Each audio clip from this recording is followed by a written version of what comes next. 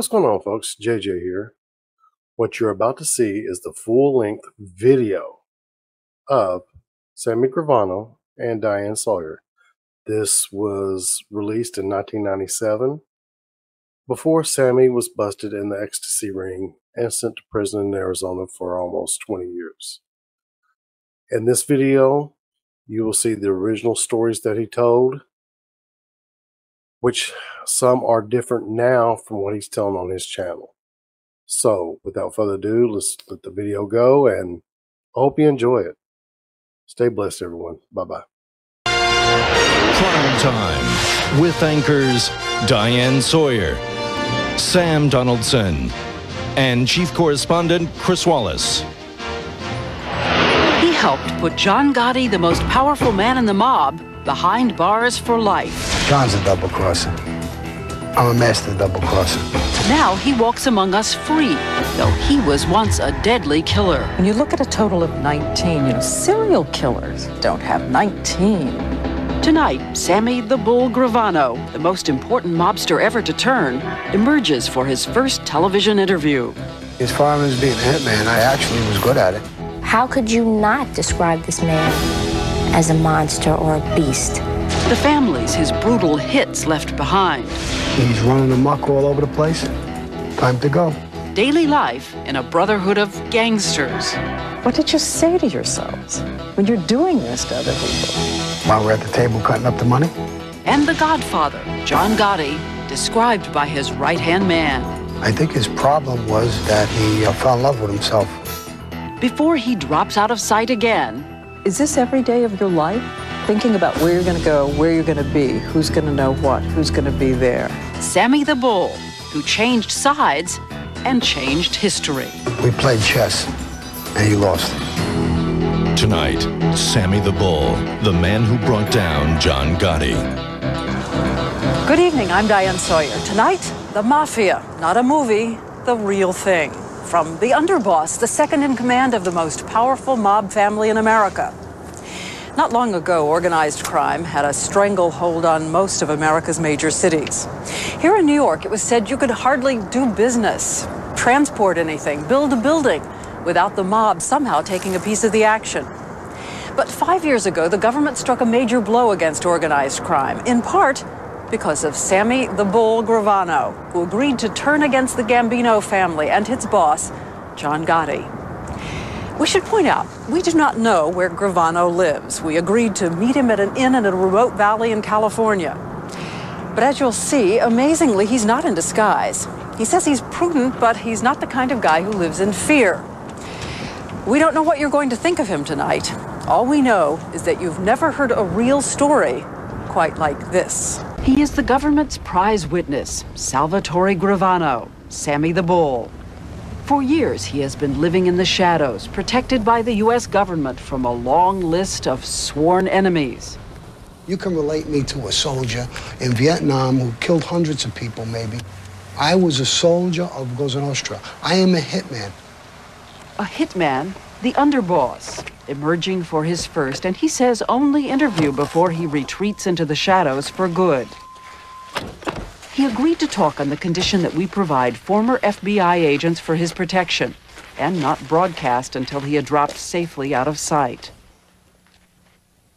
Here I am. The Mafia. They have said you are the single most important witness ever to testify against the mob. I think I am. So there's a word that you use for people who turn, right? Mm-hmm. Who cooperate. You trying to goat me into the word? Rat, is that the word you'd like to hear? That's the word. So are you a rat? I look at it as I was betrayed, I betrayed him. Double-crosser? Master double-crosser. John's a double-crosser. I'm a master double-crosser. We played chess, and he lost. Hey, John, you gonna beat it? John Gotti, boss of the Gambino family, the most powerful crime family in the country. The most glamorous mobster since Al Capone. Silver hair, expensive clothes, an all-American gangster flashing a smile while breaking the law. Power has a way where you can believe after a while you can walk on water. And I think this is what happened to him. At one time, Gotti was such a national celebrity that when he went to trial for multiple murders, someone played the theme from The Godfather while his supporters cheered.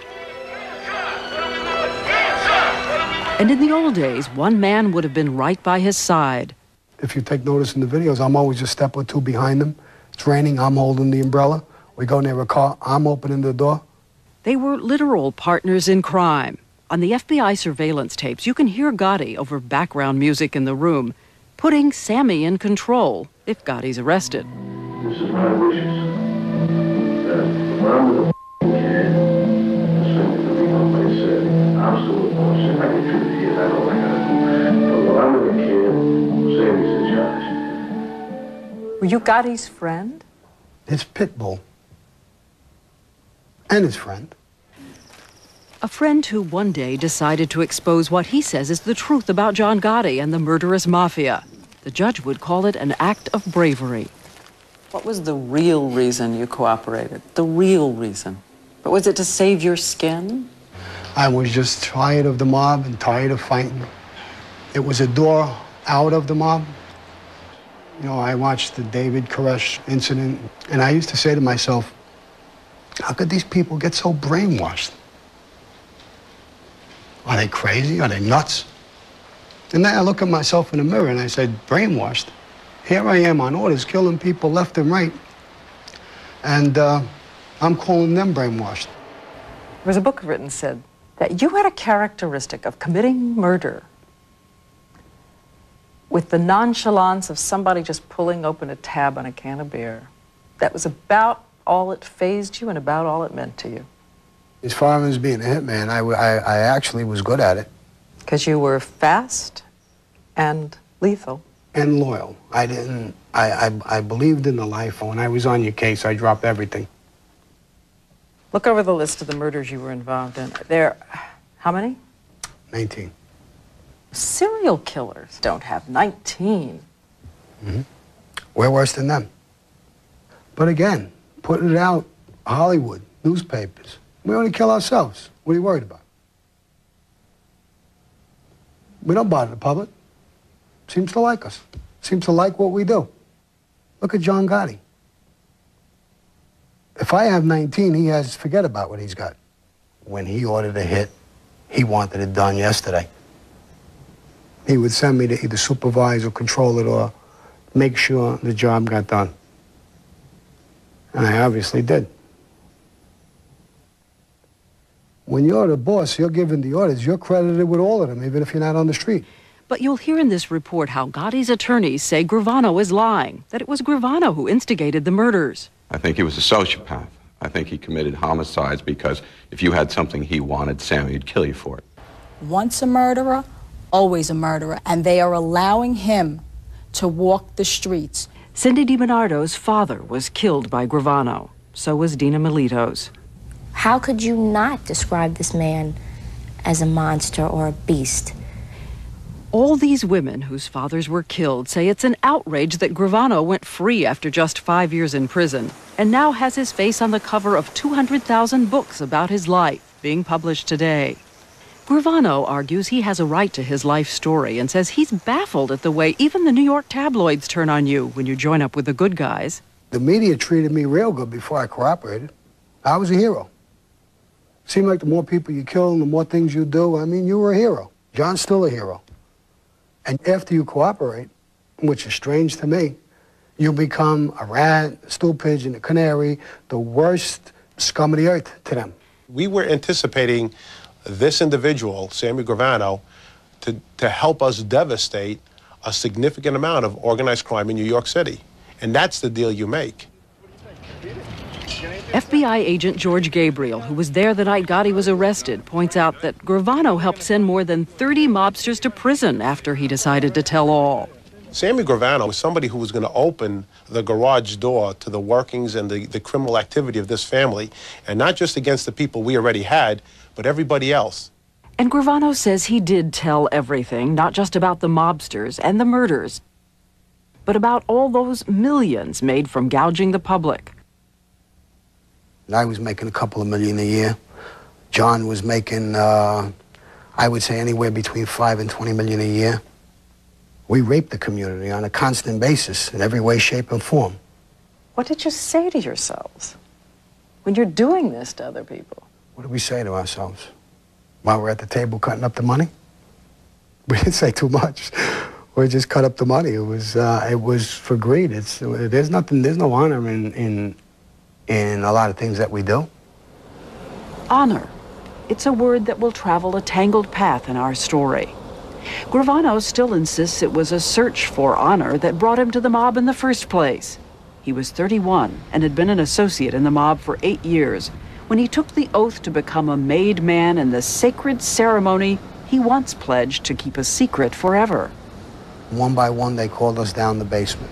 A small little basement, it seemed to be real crowded, dim lights, real smoky. And when I walked down, there was Paul Castellano. Paul Castellano, boss of the Gambino family. And he says, if we ask you to kill for us, would you? I said yes. And he asked me, what finger would you pull the trigger? And I pointed to my index finger. The words were simple, he says, to place the brotherhood above government, God, and family. They tell you that day, if your son is dying in bed with cancer and has only got an hour left to live, if we call for you, you come immediately and leave his side. He says they pricked his trigger finger and put blood on the picture of a saint, which was set on fire in his hand. He just said, if you betray this brotherhood, may your soul burn like the saint. You really believed in it? With my heart and soul. There's honor, there's respect, there's integrity, there's loyalty, there's a brotherhood, there's a secret society. And these are words that I wanted to hear and that I was totally loyal to. But 14 years and a lot of lives later, Sammy the Bull Gravano has betrayed that brotherhood, and the gangsters he once considered family have made him a marked man. I know the danger is out there. I know how they think. I know what they're going to do. I know their moves. I know them. I was part of them. Is this every day of your life? Thinking about where you're going to go, where you're going to be, who's going to know what, who's going to be there? I'm not going to worry about this every single day of my life. I'm not going to stay in Montana someplace, scared to death, looking out of the blinds. But if they walk in the door... And they have the gun. And they have the gun. I'm going in the box. Simple as that. By the way, Gravano told us that to become a made man means your father has to be Italian. And, he says, usually, that you've participated in a murder. When we come back, how a kid from Brooklyn became one of the mob's most feared executioners and John Gotti's right-hand man. Sammy Gravano told us that a lot of members of the mob make it a point to read Machiavelli, the Italian analyst of power at any cost. Well, 5 centuries ago, Machiavelli said there are 2 ways to survive. Be a fox who recognizes traps, or a lion who scares away wolves. As a little boy growing up in an Italian neighborhood near here, Sammy Gravano may have been a little bit of both. In this house on a street in Brooklyn, Sammy Gravano grew up, he says, in a bedroom studded with photos of Cagney and Bogart. His parents, immigrants from Sicily, ran a small dress factory. What would your father have said if he had known that you were underboss of the Gambino family? I guess it would have broke his heart. Just like it would break my heart if my son or if my nephew or somebody went into the mob, because I know their destiny. I know what they're going to do. I know what kind of life they're going to live. They're going to murder their best friends. They're going to lie and cheat their whole life. Gravano says when his father told him about the guys in the slick suits hanging out on the tough streets of Bensonhurst, New York, the words he used were a mixed message.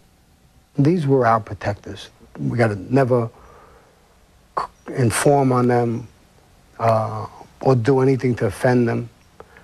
And we have to stay away from them. They're bad guys but they're our bad guys. One day, some of them noticed a scrappy little boy. A few kids from around the corner, they robbed my bike. And I started fighting like crazy to get it back. And across the street, there was our local Mafia hangout. And one of the guys rubbed my head and said, and he says, look at him, he's like a little bull, Sammy the Bull. And it stuck all my life. The troublemaking kid was held back in the 4th grade, again in the 7th, and kicked out of high school for breaking the principal's jaw. I have dyslexia, and I have learning disabilities. And I always had trouble with teachers, authority, school. And I thought I was really sick or demented or retarded. I don't know what I thought I was. And the kids ridiculed you? In the beginning, until I gave a few of them a beating, a good swift punch would stop that. I learned that real quick. But are you really saying you went into the mob because you had an unhappy experience at school? No. As I got older, and when I did finally go into the mob, it was for money. It was for greed. It was for women. It was for fast cars. It was being part of a society, part of a brotherhood. You were sent away for a while, right, to the Army? Yeah. By a judge instead of going to prison. When you came back, you were standing at a fork in the road. No, basically, I went right back to the old neighborhood, right back to the corner. I was doing loan sharking, stealing cars, doing burglaries, break an arm here, break a leg there. And 2 years in, the mob bosses asked for something more. 1970. You're what, 24, 25 years old? They tell you to kill someone. Did you think of saying no? No. I knew that this was part of the life, and whatever I was asked to do for the family, to benefit the family, I would do. But this is murder. I knew sooner or later it would come, that question would come. The target, Joe Colucci, a 26-year-old bricklayer, a friend. Gravano says it was all part of a mob-related love triangle. What, there was a great deception involved with it, too. You had to take this guy to dinner. You had to lure him into the trap. Right. That's the way we kill in the mob. We were all out drinking together. And at the end of the night, on the way home, I got in the back of the car, and when we pulled away and we went down the block, I shot him in the head. Twice. The body was thrown out of the car on a quiet residential street, where Gravano shot him 3 more times, in the back. The next morning, police were knocking on our door, and they told me my brother was murdered. Jackie Colucci, Joe's little sister. I couldn't imagine who would want to kill him. He was with Sammy that night, but we didn't know, and we didn't find out until 22 years later. I remember something that surprised me, that I had no remorse at all. None. I didn't feel sorry for him in the least. I felt power. I felt like my adrenaline in my body went completely out of control. You were excited by it? I guess it's like an animal going after its prey. One of these days, I hope that he's the animal and there's somebody else who's the hunter. The shooting barely made a headline in New York City. But back in the neighborhood, the news traveled fast. Everything started to change. I would go to the same club or disco and got online. And before you know it, bouncers, the owners came out and, Sammy, no, you don't have to wait online, so you just come right in. And so you were a player? I was out of the minor leagues. I was in the major leagues. As Gravano's reputation in the mob rose, so did that of another young star in the Gambino family, John Gotti, who had already served time for a murder.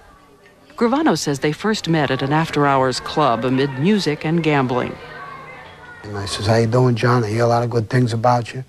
He says, yeah, Sammy, me too, Did he make an impression on you? Did he have something? Sure. He was flamboyant. He seemed smart. He seemed nervy. He was a tough guy in the street. And meeting him, he's a good-looking man. He's got charisma. He's got personality. Yeah, he impressed me a little bit. Over the years, Gravano became known as a hitman's hitman. He says after the first time it wasn't him who pulled the trigger. On every hit, there'd be a trigger man, a cleanup crew, and Gravano says he would choreograph. And what did it take to get killed? He says sometimes it was betrayal, sometimes just insubordination. This Louis DeBono you're talking about, he's a made guy. He knows what he's doing. He's not showing up when the boss calls him. He robbed us in business. He's running amok all over the place. Time to go. It just doesn't sound quite human, the way you talk about them. What would you want me to do? How would you want me to talk about it? Well, suffer. I guess I did that. It's not for you or the public to want to see me suffer or do things or whatever. One of the guys had been your oldest friend. Yeah. And you felt nothing then either? Oh, absolutely felt something. Tore me up. But you wanted to be there. Oh, yeah, absolutely. Why? Why? Because it's somebody who was real close to me and somebody I loved, and I would want to be there. And I would want it to go right. I would want it to go painless, unexpected. Louis Melito, Gravano's best friend, and Gravano says partner in the crime business. His daughter, Dina, went to Gravano for help when her dad disappeared. I said, Uncle Sammy, I didn't talk to my father in 2 days and he didn't go to work. There's something wrong. He said, why do you say that, Princess? I said, because that's not my father. I said, and there's something wrong. And he said, don't worry, I'll find your father. Don't worry about a thing. I mean, in retrospect, the man had my father killed 2 nights before. But he really, looked me in my face. Gravano says Melito was shot twice in the head and never knew what hit him. His body was never found. He also said of the death of your father that it killed him inside. What, when he put a bullet in my father's head? And that he wanted to be there to make sure there was no pain. Oh, how nice of him.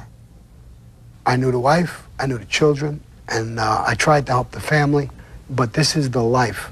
He's in the life. He played the wrong cards. He double-crossed us, and he lost.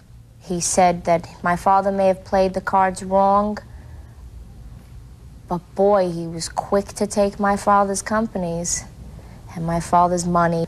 That he was quick to take. He did not have the brain capacity to Right. go out and earn money. So he had to take what other The people only have thing he earned. knew how to do was use his 2 hands to murder people. Period. The end. But does it matter that the murdered fathers of all these women were involved with the mob, according to the FBI? Agent George Gabriel. They were mobsters, they knew the rules, and they knew that if they broke the rules, they were going to get killed just like they would have turned around and killed somebody had their boss told them to do so. We told Dina Melito that on one of Gravano's murders, the trigger man was allegedly her father. It has been written, Dina, that your dad was there. Not to my knowledge. I didn't know anything about that. You haven't heard it? No. Where did this come from? Again, this is Sammy Gravano. Well, that's news to me. But what if, as the government says, their fathers were involved in the mob? Doesn't it make it different in some way? If it turns out to be true, then they should have spent many years or their lives in jail. Sammy Gravano is not to be judge, jury, and execution. If it turns out to be true. But for sheer cold-heartedness, perhaps nothing tops what Gravano says he did back in 1978, when Nick Sabetta vanished. Nick Sabetta. Mm-hmm. Now, that was my wife's brother. That was an order from Paul Castellano. I was stuck with it. I participated in it. And it's another one of those things that basically happened. That's another one that killed me. I mean, to see my wife or my mother-in-law, my father-in-law or people, it just tore me up. Did you tell them? Did they know? No. What do you want me to do? Go home and tell them I just killed your son? Or your brother? No, of course not. They didn't suspect? No. Your wife didn't suspect? No. Gravano says he didn't know that after his brother-in-law was killed, the body would be dismembered. Wasn't there some way you could get him out of town? Some way to get word to him to... I mean, did you owe that to your wife? There's nothing I could have done. I know it sounds easy enough to say, get out of town or do something, and you see that in the movies, but that doesn't really work in real life. If I balked about it or didn't want to do it or whatever, I was going to. How could you face your wife? How could you face your wife? It's very difficult, but being in the mob all my life, I am trained for this. I am trained for double cross. I am trained to con. Did you say, what have I become? What, with that blood on my hands, what am I? I'm a gangster. That's exactly what I am. When we return for the first time on television, Sammy Gravano's account of the stunning hit on his own godfather, the king of the mob in New York, the legendary Paul Castellano. They were told, kill them. And if it means you have to die there, then die there with them. Die there in a gun battle with the cops. Do not back off of this hit. Told there are 26 mafia families in the country, the rules set by a commission of bosses who divide up the territory. To get an idea of what's at stake for all of us, a presidential committee's report estimated in 1988 that the mob took in $30 billion a year in tax-free money. The report says the 5 families in New York jack up the prices on construction by 20%. At the center of this, Sammy Gravano, who ran construction and concrete for the Gambino crime family. I literally marvel at the sight of Manhattan when I see it because I controlled it. I literally controlled Manhattan. When I see it at night, those lights and everything about it, I think of Donald Trump and Tishman and everybody else who couldn't build a building if I didn't want to build it. That got me off. Plus, I made a lot of money with it. But to get control, Sammy Gravano says he and John Gotti would have to trade in the rules of Cosa Nostra for the law of the jungle. By 1985, he says, they decided to move on their own godfather, the Gambino family boss, Paul Castellano himself. Paul Castellano, what was the problem? There was a lot of problems. I mean, Paul Castellano wasn't a gangster. He was a racketeer. A gangster is a guy who is real tough. He's a street guy. He's a street hoodlum. He's a gangster. The other guy is more polished. He's not as tough. He's not as dangerous. He says Castellano wasn't really a mobster. He spent his time reading the Wall Street Journal and lining his own pockets. And even at a gathering of his top gunmen, praising the cops. And he says, you want to know who the real tough guys are? The cops. They go on domestic violence beefs. They don't know what they're going to run into. I mean, this is not something that you would tell your top hit teams in a family after sending them on work every time you want somebody whacked out. Gravano says the final straw was what happened when some of Gotti's crew got indicted for drug trafficking. Castellano was reportedly furious that they had broken the no-drug rule and that they'd gotten caught. Everybody's afraid that Paul was going to move against Gotti and his crew. Gotti, he says, decided to strike first, turning to Sammy the Bull for help. Gotti sent his right-hand man, Angelo, and he had told me, he says, Sammy, he says, we're going to take out Paul.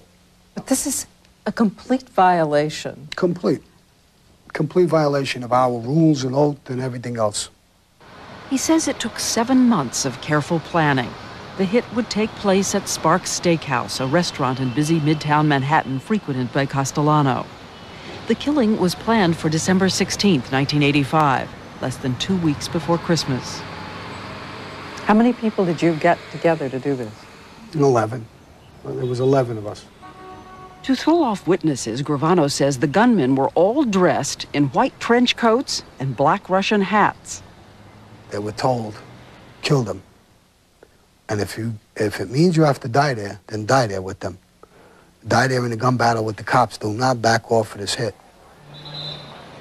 What about innocent bystanders, people coming down the street? They wouldn't be hurt unless they interfered with it. and then they're not an innocent bystander anymore. I had a .357 Magnum, and anybody who would interfere with the hit team, I would take them out.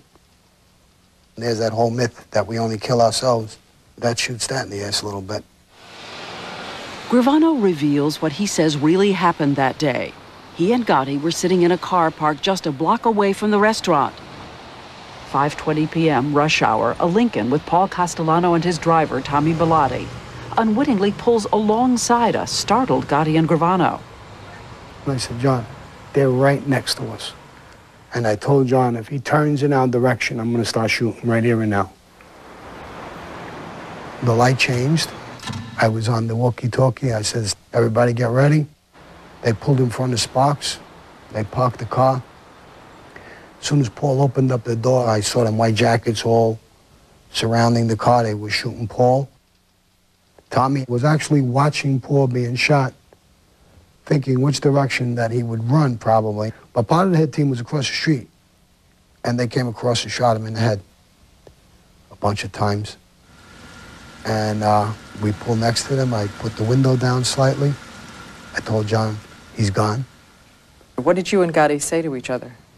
Really not too much. It's not like football. We didn't get up and give each other high fives or anything like that.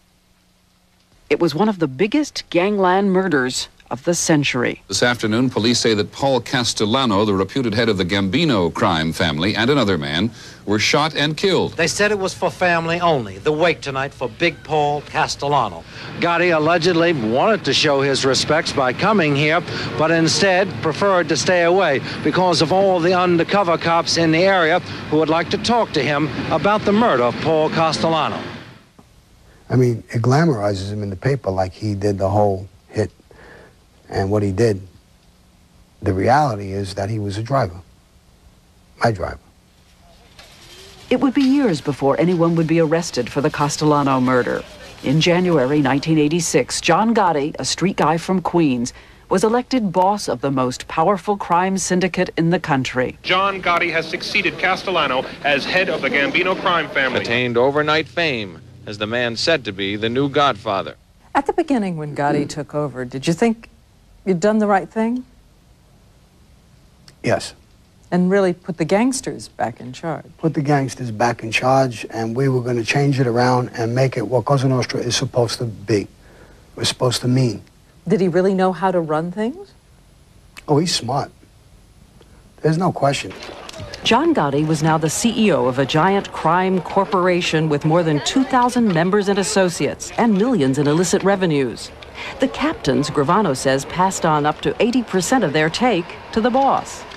We had 21 captains, the Gunzlier, made members, and how did it work? associates. Each of them gave him something, right? It was Well, each person gives to their direct superior, their boss. So you were giving him like $100,000 a month? I think it's more closer to $2 million a year.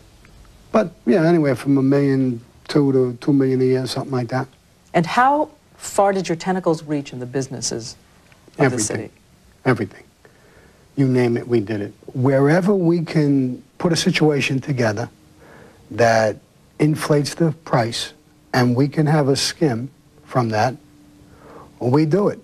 And you pay the price.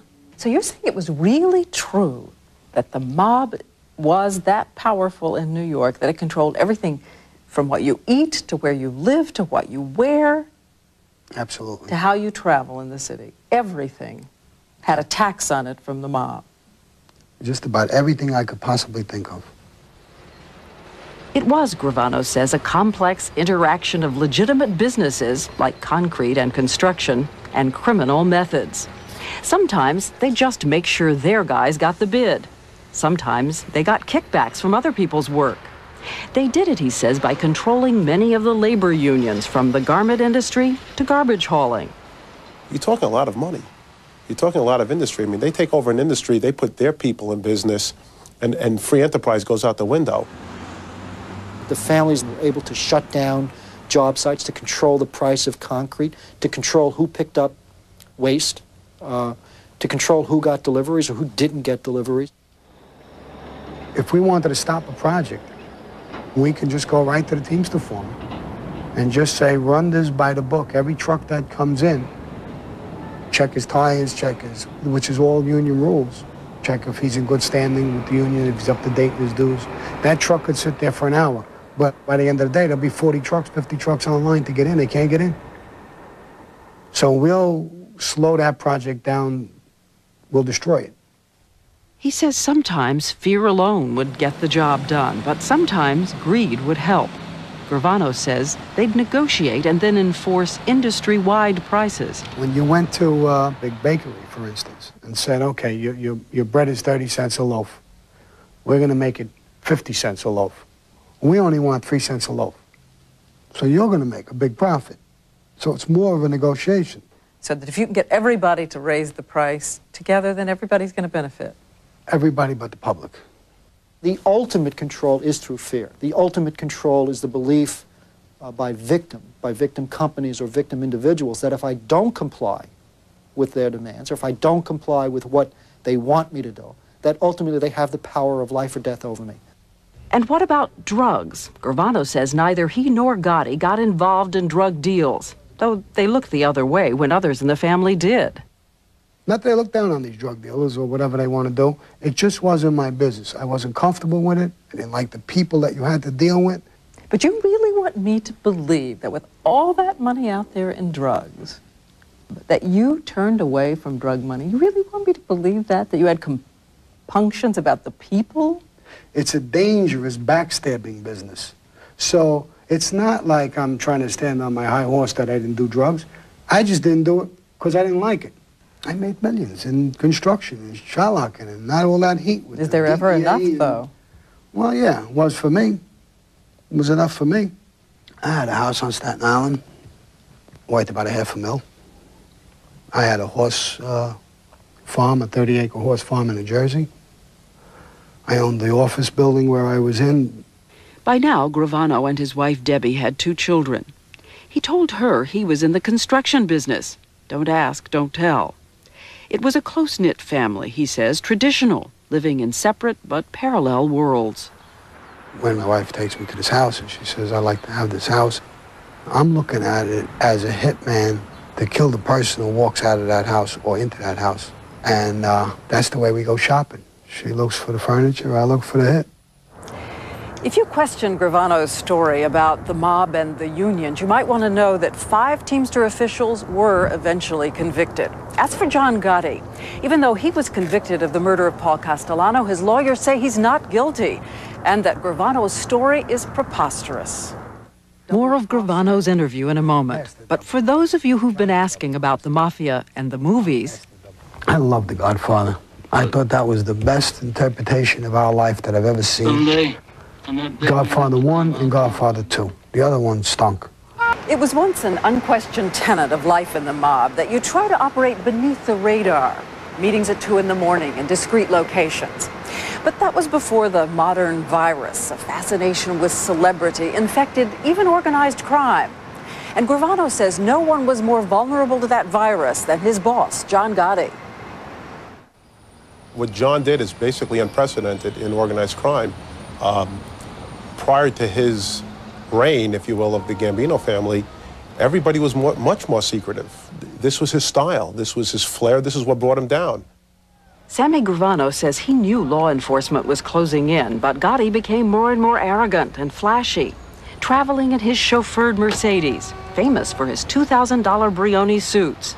In 1 week alone, he was reported to have lost more than $300,000 gambling. He bet the entire line every single game, whether it be football, basketball, hockey, every game. The FBI says Gotti told them he sold plumbing supplies and zippers, and he estimated his annual salary at about $100,000. He used to get up around 11, 12 o'clock in the afternoon. He had somebody picking out his clothes. He used to have a barber come every single day and give him a haircut, cut the hairs in his nose. It was a play to him. It was a performance for the media. He went in a restaurant one time and he liked the wine that was $50 a bottle. And he made Joe Watts go grab the owner and raise it on the menu to $200 a bottle because people knew that John Gotti liked that wine. He was obsessed with the whole image, not of Cosa Nostra, of himself. Gravano says on one occasion, Gotti pointed out a couple who were staring at him. I look over, and sure enough, they're looking at him. So I says, you want me to send one of our bodyguards over to see who they are or what they want? He said, no, this is my public. My public. From my teaching and my understanding of Cosa Nostra, it's a secret society. We have no public. We recognize no public. We recognize nothing. Gotti would become a kind of folk hero on the cover of People and Time. 3 times the government tried to convict him on racketeering charges, for assault, and for ordering the shooting of a union official. We find him not guilty. The Dapper Don became the Teflon Don. For the 3rd time in 5 years, the government has failed to win a conviction against the man the government claims is the head of the largest organized crime family in America. Gotti emerged, I think, almost brazenly as somebody that felt he was untouchable. To the extent that we in law enforcement could not allow that to occur, could not allow somebody to feel he was above the law. The FBI wanted to show it could bring John Gotti down where other agencies had failed to do so. 3 times he got off. He beat the system. Sammy the Bull was fixing the trial. I was reaching jurors and bribing them. And he didn't win the trial fair and square. Gravano says through a middleman, he paid a juror in one trial $60,000 to stick to a not guilty position. By 1987, Gotti had appointed Gravano his consigliere, the 3rd highest position in the Gambino family. But Gravano says he was unable to convince Gotti that his high profile was putting everyone in the family at risk. Gotti loved the spotlight too much. I think his problem was that he fell in love with himself. He saw himself on television, in the newspapers, and he lost touch with what he was. That he's a gangster, not an actor. But by 1988, Gotti did have a starring role in the FBI's latest surveillance video outside Gotti's hangout in Little Italy, the Ravenite Social Club. Down the Ravenite on Mulberry Street, every captain, every maid guy in the family was the reporter every single week. No boss ever made the whole family show up at any one place in plain view and plain daylight. The mob doesn't work that way. They don't show up all at once and make life easy for us, which is what they did. I mean, nobody liked this. I don't think too many people had the courage to tell him to his face. And I would tell him, John, there's the whole government sitting outside the club. There's news people, all these people running around outside. What are we doing here? Why don't we meet 2, 3 o'clock in the morning and try and evade some of this stuff? And he would just shut you up and say, no, I'll show you, watch. I'll show you how to beat cases. I'll show you how to do it. He showed us real good. By the way, that juror Gravano said he bribed to help John Gotti, he was eventually convicted of obstruction of justice and sentenced to 3 years in prison. Here's a new development in our story. This afternoon, the New York Attorney General filed a lawsuit against Sammy Gravano, as well as the author and publisher of his new book. The state believes Gravano has been paid for his story and is seeking to freeze that money so that the victims of his crimes can go after it. We're saying, show me the contract. And that very simple request has been denied. So it leads us to believe that the problem that we can't see the contract is because the contract clearly states out the terms of the deal that results in Gravano profiting from this book. Gravano has refused to discuss whether or not he's receiving money for the book, but says he'll fight the case to the Supreme Court. Of course, in order to subpoena him, they'll first have to find him. Our portrait of Sammy the Bull Gravano, the man who brought down John Gotti, will continue tomorrow night at this time on Turning Point. Here's a preview. Tomorrow, the mob trial of the century. John Gotti was more popular than the President of the United States. The FBI tapes that helped seal Gotti's fate, along with the betrayal by Sammy the Bull. What was the real reason you cooperated? The real reason? The intrigue, an alleged murder plot. Does Gotti know this? No. He's going to find out with this interview. Described by the mobster who, thanks to the government, has a new face. I wasn't always this beautiful, to tell you the truth. And a new life of freedom. You got a real cushy deal. Our exclusive story of betrayal in the Mafia continues. I told him, I agree with you. He's got to go. We'll kill him.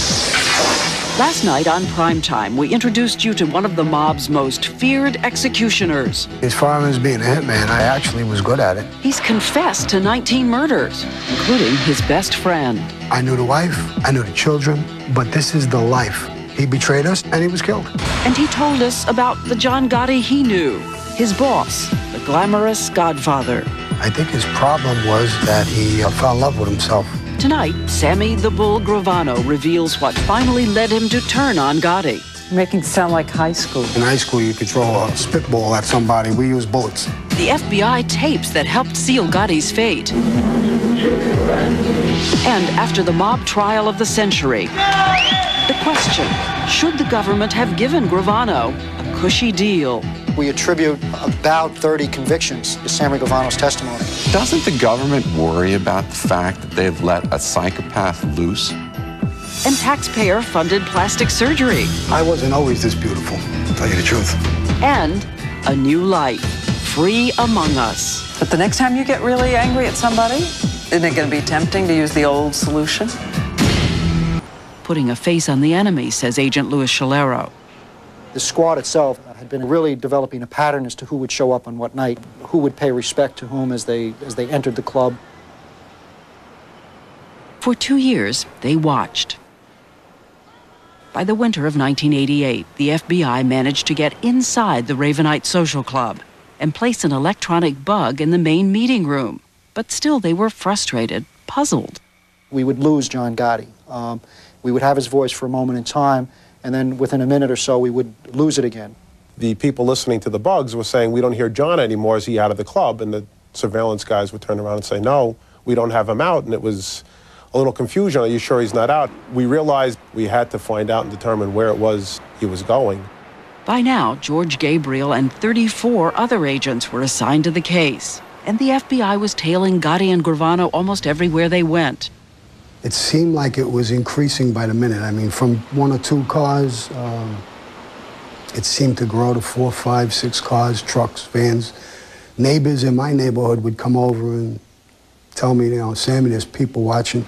The break in the investigation came when an informant told the FBI about an apartment above the Ravenite, an apartment where Gotti apparently thought he was completely safe from the authorities.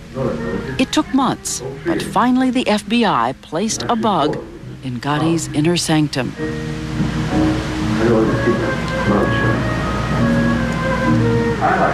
It was the Godfather, uncensored, using words he would always disavow in public.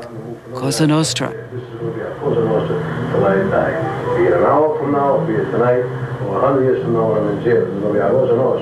It was the Godfather relaxed and, well, complaining.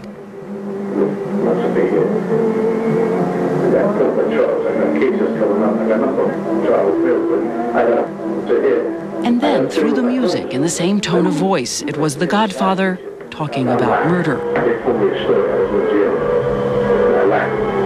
I knew why it was being done. The conversations were very direct. They were not guarded, talking about Cosa Nostra in terms that I'd never heard before. I whacked him. I had him killed. On one day, December 12, 1989, Gotti talks about not 1 but 2 murders and appears to be plotting a new one.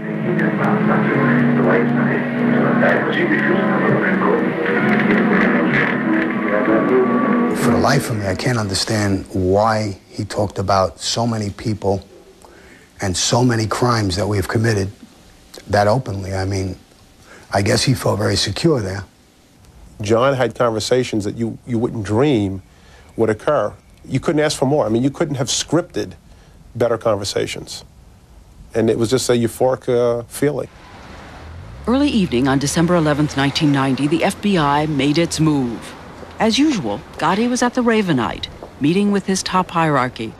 The door bursts open and the FBI come charging in. They announced that John, myself, and Frankie Lowe were arrested. And the 3 of us faced 29 to 30 top echelon Gambino captains, the hierarchy of the family, surrounded by their soldiers. And John did something pretty funny. He says, we're not putting the cuffs on, we're not doing anything. He says, I'm having black coffee first. And he calls the coffee boy, Norman, bring me, Sammy, and Frankie a cup of black coffee. They stood and waited while he had coffee? Yep, the whole three of us had coffee, and they stood there and they waited. They were perfect gentlemen about it. And then we left. Gotti had been arrested before and had beaten the system 3 times. But this time would be different. Good evening, Mr. Gotti. We knew it was real trouble. But you didn't know about the tapes? No. Try and keep you in jail. They say you're in danger while you're out. They had it on a silver platter. I mean, he gave them the family and other families on a silver platter. By the way, the government also taped Gravano in his office and club. And agents told us in thousands of hours, Gravano neither incriminated himself nor said one word against John Gotti. But Gotti did not return the favor, as you'll see in a moment.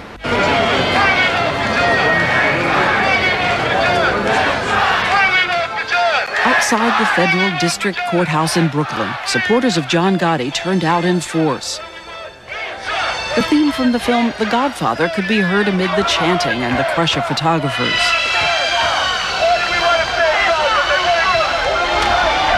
Celebrities like Anthony Quinn and Mickey Rourke came to see the hottest show in town. It was the final showdown between the government and Gotti.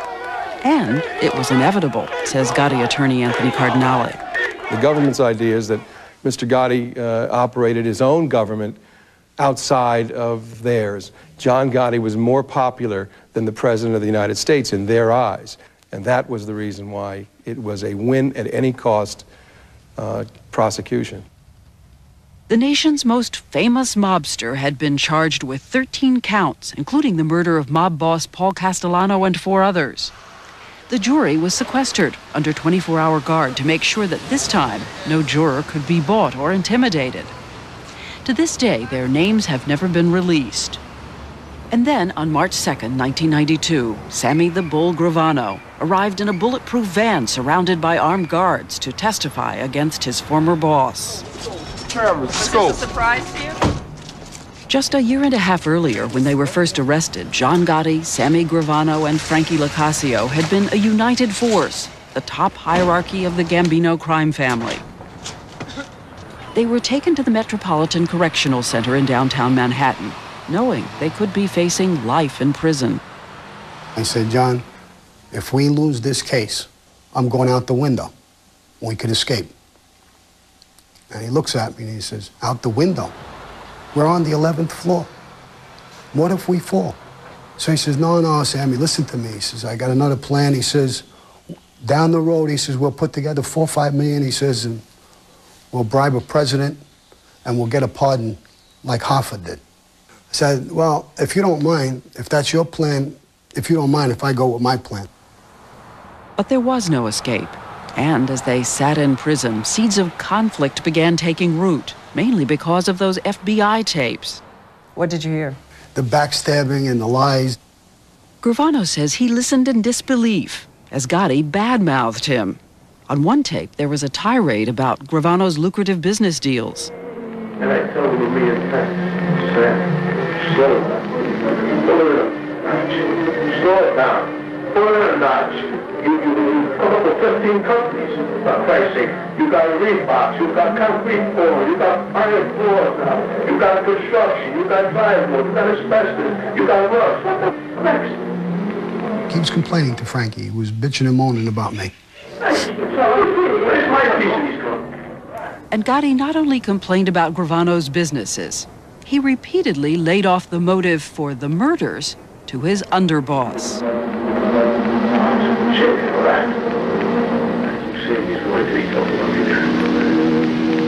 And you sensed he was going to blame the murders on you? Well, the tapes, just like you're saying right now, sound like it's, in other words, poor John Gotti. He lost control of Sammy the Bull. He's killing people, he's got green eyes, he's taking the money down, he's got a big crew. He's completely taken over. Poor John Gotti. So the theory is, by the lawyers, that the jurors could look at it that way, the public could look at it that way, and maybe, just maybe, John Gotti could be acquitted. Gravano says he became convinced that he would be the fall guy at the trial. Still, he maintains he would have been loyal to the end had Gotti only apologized. If he would have said once in prison, the whole 11 months, gee, Sammy, I'm sorry. My big mount, you got indicted. Let's see how we can fight this case for somebody to win. I wouldn't be sitting with you. I'd probably be doing life in prison. I would have never cooperated. Did you ever go to him and talk to him about the tapes? What did he say? It's your fault. You made me mad, and I was talking out of my ass, is what he said. I'm trying to think of another word, but that's what he said. And I'm just blowing off steam. In the meantime, when you blew off steam, I was arrested on your steam. Gravano says for the first time he began to believe he was a marked man, even if he were freed. And I realized that John probably eventually would take me out for no other reason but he wants one show, one boss, or John Gotti. He don't want anybody to be his equal. He don't want anybody in any way, shape, or form to shine. And I guess I was shining too much. You're making it sound like high school. Yeah, but the only thing is that in high school you could throw a spitball at somebody. We use bullets. He says Gotti became so paranoid and verbally abusive in prison that Frankie Locascio came to him with a proposal. And he said, when I get out, if we beat this case, I'm going to kill him. I thought about it for a second, and I told him, I agree with you. He's got to go. I said, but I'm going to tell you one thing. I've done too much. I'm not going to take anybody as the boss of the family. We kill him, I'm taking over. He shook my hand, he kissed me, he hugged me, and he told me, he says, I just want one thing. I want to be the guy to pull the trigger. Does Gotti know this about him, that he said this to you? No, he's going to find out with this interview. Did you just seal Frankie Locascio's fate? Frankie will probably deny it. I'll probably say, a rat, he's lying. But he could do that. He'll survive. After almost a year in prison, Gravano made the decision that would bring down John Gotti in a different way. When did you decide to cooperate? What was the moment? I decided that enough was enough. I made a list of people that we would have to kill so that there would be no retaliation. And the list consisted of his brother Jeannie, who I really like, his brother Pete. The thought of killing his son sickened me, to tell you the truth. So you figured there were how many people you had? About 10, 12, 14 people, more. I looked at the list. I guess I looked at myself and I did some soul searching. I ripped the list up. I threw it down the bowl. And I made arrangements to call and get in touch with the FBI. We were very suspicious initially. George Gabriel, one of the FBI agents who had arrested John Gotti, was there when Gravano agreed to turn, promising to tell everything about his 23 years in the mob. We were actually looking for what the trap was here. Somebody was lulling us into, this was a John Gotti trick to deter us from the work we were doing to firm up our case and give us a sidetrack and a sideline. We didn't expect it, we didn't believe it initially until we started dealing with him and found out he was on the level. This is the deal Gravano and the government worked out. Instead of life in prison, Gravano would get a maximum of 20 years in exchange for complete cooperation. Then Gravano made a surprising request. He wanted to stay 2 more weeks in prison with Gotti before his betrayal was revealed. And they told me, what if you're killed? Walking out, I says, I guess then we don't have a deal. Why did you want to go back?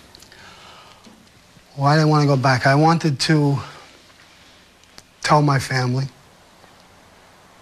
on a visit that I was going to cooperate and leave. And I did that. Probably one of the hardest things I ever did. It was only my wife and my daughter, and both of them broke down crying and didn't want me to do it. Afraid for you? Afraid for me, afraid for the kids, afraid for the whole situation. It just wasn't the way. To them, I guess the law enforcement was the enemy, and I was switching camps. It just hit them and devastated them. For 2 weeks, his secret held. Then at 1 a.m. on November 8th, agents walked him out of the prison. Oh, I just couldn't believe what I was doing, where I was going. Everything was moving 100 miles an hour. Gotti knew that night, from what I understand, a guard in the prison slipped a note or a letter under his cell door and said that Sammy was taken out by the FBI. The next time Gravano would see John Gotti would be a year and a half later at the federal courthouse. I knew it was going to be like World War III. I'll never forget walking through the door. I mean, the only thing I heard was my own heart pumping away. It was a very, very dramatic moment. Here comes Gravano. We hadn't seen him since the day that he decided to cooperate, and he comes in linked by a massive array of FBI agents that had been brought in. Orchestrated by the government to have that impact and that drama. Gravano took the stand, and we were all watching the first exchange, of eyes between Gravano and Gotti. Did you look at Gotti? Yeah.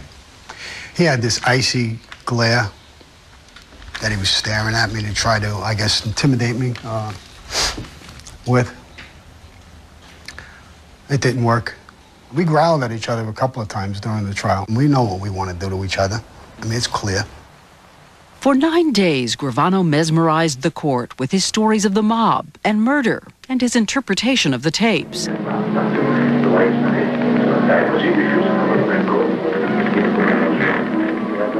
This Louis DeBono you're talking about, it's not that he's a legitimate guy who don't know what's going on. He's a made guy. He knows what he's doing.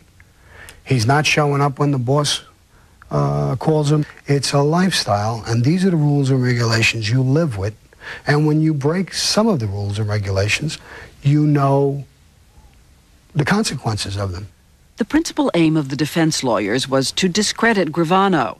He's a serial killer, they argued, with a motive to kill and a motive to lie. A number of these murders were for his own purposes, and yet he came up with a story that somehow made them so-called enterprise-related, and that's the only way the federal government could give him a pass. But the government's case didn't rely solely on Gravano's word. They had Gotti's words on all those audio tapes. One of them, he's talking about DiBernardo. I was in jail when I whacked him. I knew why it was being done. I done it anyway. Can I tell you something about the tapes, first of all? That's the government's version of the tape. I dispute that that's the language on the tape. The defense attorneys also argued that on the tapes, you can hear Gotti complaining that Gravano instigated the murders, that Gravano was the one who moved in on the businesses of those who'd been killed. If you have something Gravano wants, he takes it from you. And if he can't take it from you just by grabbing it, he'll kill you for it. There are a lot of people who think that you had the motive. But it's got nothing to do with money or the greed. That's not true. How do we know that? Take my word for it. Why would I kill my very closest and best friend for an extra $20,000, $50,000, $100,000 a year when I'm making in the millions? But I mean, people who have money tend to want more money. But they don't always kill their partners, and I wouldn't kill my partner for that. Louis Melito got killed because he betrayed our group. I saved his life, let him live for a while until John said it was enough was enough. How many of the 8 murders that Gravano says he committed while he was serving under John Gotti as boss of the Gambino family, how many of those would you argue that Gotti approved? None. None. Well, so therefore, are you saying that Mr. Gotti was too weak to stop his the main right-hand man? The activity took place well before his introduction or involvement, if you will, or friendship, if you will, with Mr. Gotti. Well, 8 of them took place after Mr. Gotti became the boss of the Gambino family, according to published reports. But the problem is that we're lawyers. We deal with whether or not the government has met their burden of proof in a courtroom. We really can't get into these other issues. If Sammy Gravano was this wild, ruthless killer, John Gotti would have had him killed. John Gotti would not allow anybody in his family to break those rules and go around killing people and be this vicious animal that they tried to portray him to be. without killing him himself. It would take the jury less than 2 days to bring in a verdict. On April 2nd, 1992, John Gotti was convicted of racketeering and murder. The reaction outside was mayhem. Gotti supporters overturned cars, smashed windows. I said it in the court, I say it here. Our country is sick to the core if it is willing to pay for testimony by literally absolving a person of 19 confessed murders. My father is the last of the Mohegans. They don't make men like him anymore, and they never will. The Teflon is gone, the Don is covered with Velcro, and every charge in the indictment stuck. When did you hear about the verdict? I think the day it happened. Did you feel pleasure? No, not at all. Not at all. What was it? Total disgust of everything. My life, their lives, the mob. This is the end result of everything. On June 23rd, 1992, John Gotti, once the most powerful godfather, was sentenced to life without parole. I think history will show that he took down with his mouth, half of the mob, and this flamboyant style. Wait a minute, he took down with his mouth? Yeah. I'm sitting with Sammy the Bull Gravano here. Who's calling whom the betrayer? I'm sure there's a lot of guys in prison who were smart enough to understand what John Gotti did by bringing the entire mob and putting it out in public view. Half destroyed it. He has to take credit for the tapes and the videos. I'll take credit for the stand. We partners. We started off as partners, we ended up as partners, I guess. Sammy Gravano would go on to testify in 6 more trials, and he was a powerful witness, helping convict 38 people, including the bosses of 2 crime families, 11 captains, a crooked cop, and the head of a New York Teamsters local. And one more thing, Frankie Locascio, through his lawyer, did deny that he ever plotted to kill John Gotti. His lawyer said Gravano's claim was absurd. Sammy Gravano had a hand in the murders of 19 men. The FBI says all of his hits were mob-related. Last night, you heard from the daughters of some of those who were killed, women outraged that Gravano was free. We were intrigued by them and wanted to know more about their lives at home, more about their not quite average American families. Well, we were definitely not the Cleavers. But Cindy DiBernardo, who grew up in this vast mansion, says it was Father Knows Best, with a twist.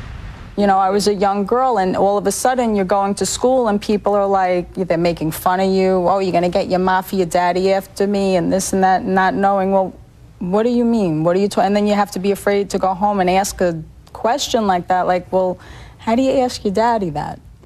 Did you? I did.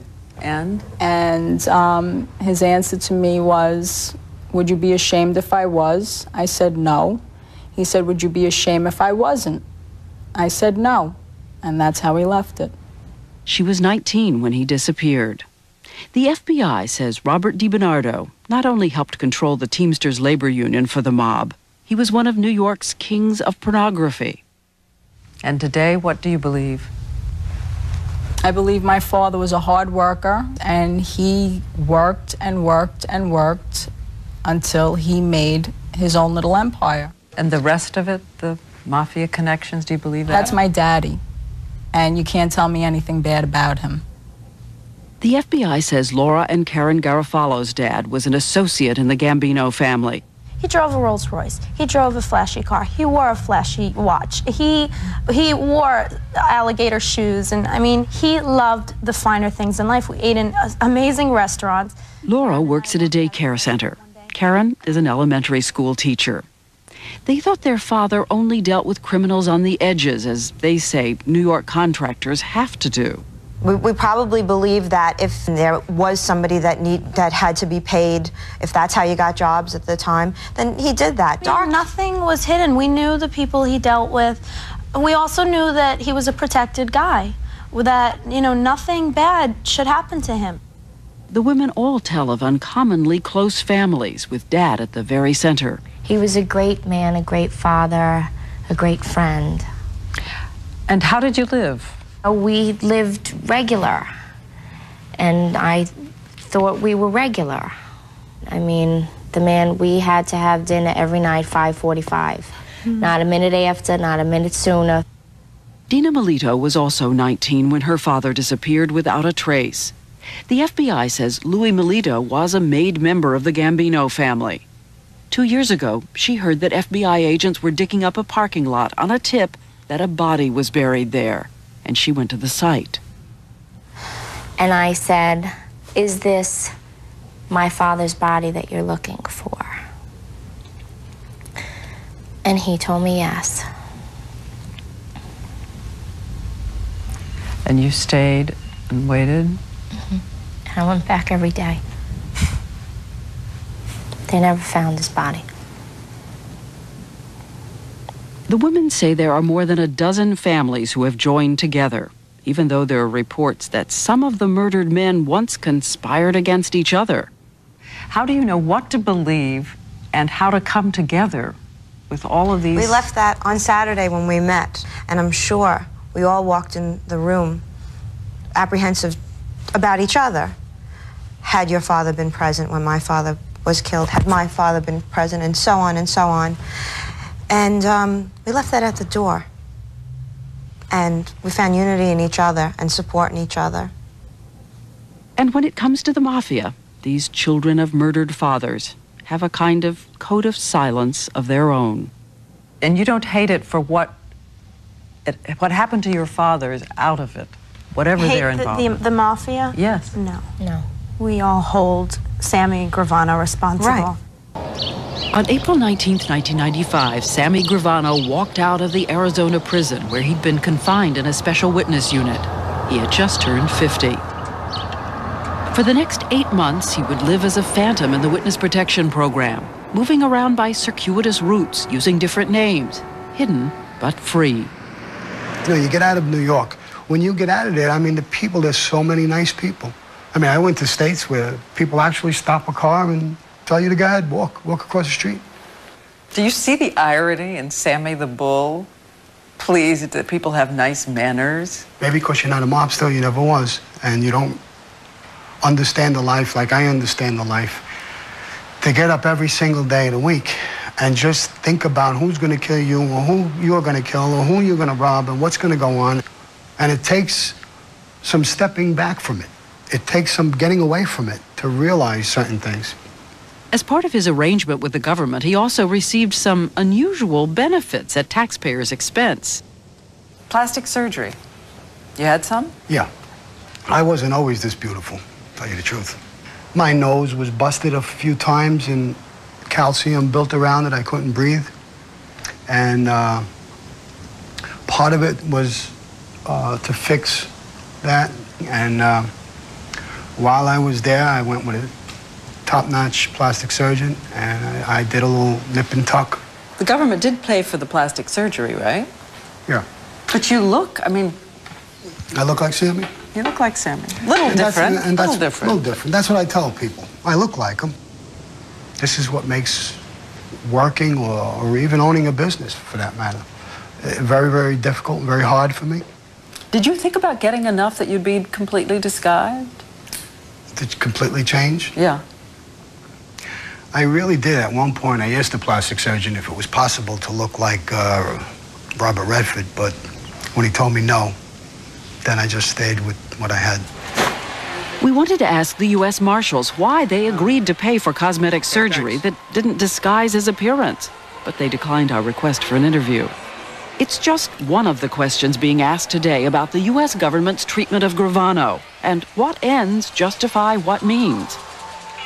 Under the terms of his deal with the government, Gravano could have served up to 20 years in prison. But the U.S. Attorney's Office, the FBI, and 2 U.S. senators rallied behind him, praising his cooperation. In the end, his testimony was crucial in convicting Gotti and 37 other mobsters and associates. Judge Leo Glasser said Gravano had been instrumental in breaking what he called the suffocating hold of organized crime. He then reduced Gravano's sentence to just 5 years, 60 months for a man who had confessed to 19 murders. You got a real cushy deal. Only because I proved myself. I could have did 20 years. Judge Glasser told the news media, what would you rather have if we didn't make a deal with Sammy? Would you rather have John Gotti on the street running a family? Would you rather have Johnny Gambino trafficking heroin from Italy to the United States? Would you rather this stranglehold continue on unions, associations in every way, shape, and form? 19 murders and 5 years in jail. The judge had to say something such as he loosened the stranglehold of the mob. That's just poppycock. I mean, it's nonsense. All this was John Gotti being led up to the altar for sacrifice, and to give the kind of benefit and the kind of prize they gave Gravano, I think, is a sin. I think he threw the most powerful punch at the mob, because the option for every mobster throughout the country, as time will go along, will say, what would I rather do? Would I rather be John Gotti and go to prison and do the rest of my life in prison? Or would I rather take this route and get myself and my family and everything else away from the mob once and for all? He has admitted to 19 murders. It's almost like he's rewarded. So that means that I could go out today and go murder a whole bunch of people, but if I know, so to say, some major crime figure, and I tell on him, that means that they're going to pat me on the back and say, you're a good girl, Cindy, now you can go home. Just make a and deal you can with live happily Janet ever Reno. after, and then you could write a book, too. And then you could make millions of dollars off of other people's misery. The families of the murdered men say it has only added insult to injustice, that Gravano also now has a book on the stands. Yeah, we just don't want him to see a dime of the book money. That's Laura all. Garofalo and her sister Karen are filing a civil lawsuit against Gravano for wrongful death. Together with Dina Melito, they started phoning, organizing victims' families to make sure Gravano doesn't profit from the book he's written with author Peter Maas. I have not issued a single check or advanced Sammy Gravano a penny in cash in connection with this book, Underboss. I don't know if anybody else has. We assume that Gravano has made a deal for a share of the proceeds of this obscene new book that's coming out. Last month, in a Coney Island restaurant, the families all came face to face for the first time. Attorney Ronald Kuby has joined the fight. And we're going to encourage the Crime Victims Board and the Attorney General to actually go ahead and seize the profits from those crimes. Yesterday, the Attorney General's office and the board filed suit to recover any money Gravano may have received as part of a book deal. If indeed Salvatore Gravano is not going to earn any profit from this endeavor, then show us the contract. And that very simple request has been denied. So it leads us to believe that the problem that we can't see the contract is because the contract clearly states out the terms of the deal that results in Gravano profiting from this book. He wouldn't tell us if he's being paid, but says he'll fight the New York Son of Sam law that could keep him from making money from the book. But what about the millions he says he made off a life of crime? Do you have money? You need a loan? How much do you have? I have a few dollars. 8 million, I read in the paper. Well, that's not true. That's not true. I don't even know where to get these stories from. But they let you keep your money. It's not that they let me keep my money. Nobody ever, you know, when I was indicted before I cooperated, they indicted us for crimes. Nobody was looking to take our money. Why would anybody look to take my money now? Nobody's taking John's money. He's in prison. Nobody's going after his money. Why should they come after mine? Did you bring down the mob? I think I exposed the mob more than anybody has ever exposed the mob. A lot of obituaries being written for it. Are they too soon? I think so. You'll never eliminate it? No. I don't think so. As long as you have greed and power, and I don't think you'll eliminate it. The only thing is, I think you'll put people into play who don't have the heritage. They're not being schooled by the old-timers anymore, I don't think. They're more into not even dealing drugs, but taking drugs, using drugs. You know, this is the complaint about no family values. Yeah, it is. You run amok with no family values. Since Sammy Gravano turned in 1990, the government has continued its assault on organized crime in New York, moving to clean up the garment and waste carting industries, the fish market, the convention center. And in the current disarray, older mobsters are said to be going back to the streets to concentrate on gambling, loan sharking, bookmaking, and narcotics, while the younger, sharper soldiers are said to be getting into white-collar crime, mail fraud, phony mortgage companies, over-the-counter stock scams on Wall Street. And of course, new members continue to be inducted. As for John Gotti, he has been trying to get a new trial claiming Sammy Gravano lied on the stand, a charge Gravano denies. And last week, Gotti's fourth motion for a new trial was denied. Hey, John, you beat it this time! John Gotti, the boss of the most powerful organized crime family in America, is now serving life without parole. He spent the last 5 years at the Marion Federal Penitentiary in Illinois. It, too, has a reputation for toughness. Mr. Gotti is kept in a tiny little cell. It has no chair in it. It only has a bed. He's in there 23 hours a day. It is deprivation on the degree of a Russian gulag. Worse. He's allowed out of his cell just 12 hours a week. Visits are through plexiglass. His wardrobe now prison-issued khakis. We're told by his attorneys he does 1,000 push-ups every day. If the government was thinking that if we censorily deprive this man, if they thought that was going to break him, in fact, what it has done, it has made him much stronger. I've never seen anything like it. We go to see him, he cheers us up. You sorry about him? Does he deserve it? What do you think after what we did? What do you think? As far as society is concerned, we all deserve it. While Gotti is officially still boss of the Gambino family, 33-year-old John Jr. is reportedly acting boss. News reports say John Gotti is sworn to avenge his father on your head, John Gotti Jr. I guess that's the way he would feel. But we're not talking about a boxing match. If he finds me, somebody's going home in a body bag. Maybe me. We'll see. That's preposterous. No one's going to come after him. Indeed, I can't imagine a sillier thing for someone to do. If Gravano got hurt or killed tomorrow, who's the first guy they're going to blame with it but John Gotti? If Gotti's not after him, what about the friends of Frankie Locascio, who's serving life without parole at a prison in Terre Haute, Indiana?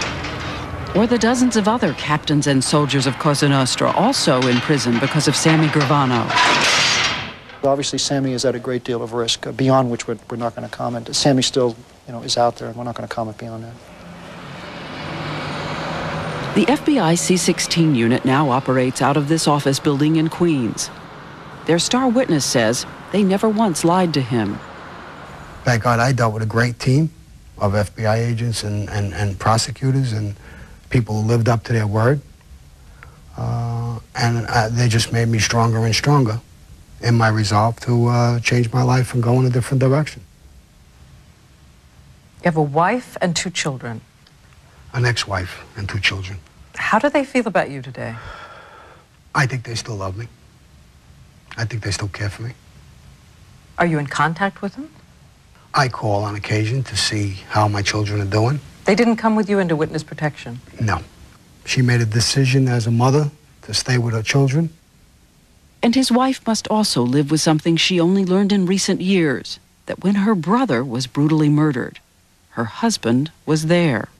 I think she was in a little bit of shock over it, but she really didn't say too much about it. A little bit of shock? Mm-hmm. Yeah.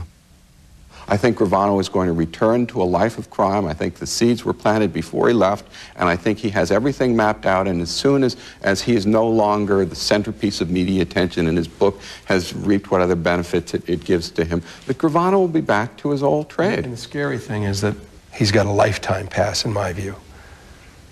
The government's going to be hard-pressed to bring this maniac back into court, and because it's an admission, hey, we screwed up. After less than a year in the witness protection program, Gravano opted out. You can't be in touch with anybody. There's certain rules and regulations that I don't want to live with. And I didn't even want to go in the witness protection program from day one. When I was sentenced, I wanted to come out of jail and just go about my life. The government sat me down in meetings and literally almost begged me to go into it. What do you do now? What is your life now? I still work out, I jog, I lift some weights. You don't use your real name? No. No one knows where you live? I hope. You move around? I move around. Move out into crowds? I move in crowds. Unnoticed? Hopefully. I'm having fun with my life. I go in a positive direction. I just live a life like a normal human being should live their life. And I sit down and I smoke a cigar and I relax and I love life. Isn't the game, though, to wait until you're relaxed, to wait until you're loving life? Right, but I was a master of that game. And I'm not going to walk into that game that easy.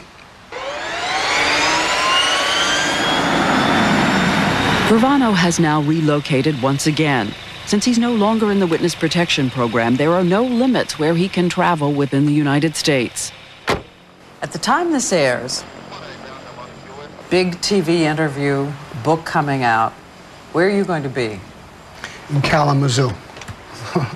I really don't know. I'm going to completely tuck under for a while. I guess for a couple of years. And I'll just live my life behind the scenes and just watch it all go by. But the next time you get really angry at somebody, isn't it going to be tempting to use the old solution? That's what brought my life to a disaster in the first place. And you don't think I'm stupid enough to start doing that again? No, I am Sammy the Bull. I was that then. I am now. I'm basically the same person, but I've changed direction. And if I got mad at somebody, I would just walk away. I just leave them. I'm freer now, I think, than I've ever been. There's no goes in Austria to protect. There's no orders to come down from the boss to kill somebody. The only way you can put me in that situation is with the hit team. When they come, it's going to be me or them. If that ever happens. Hopefully it never will.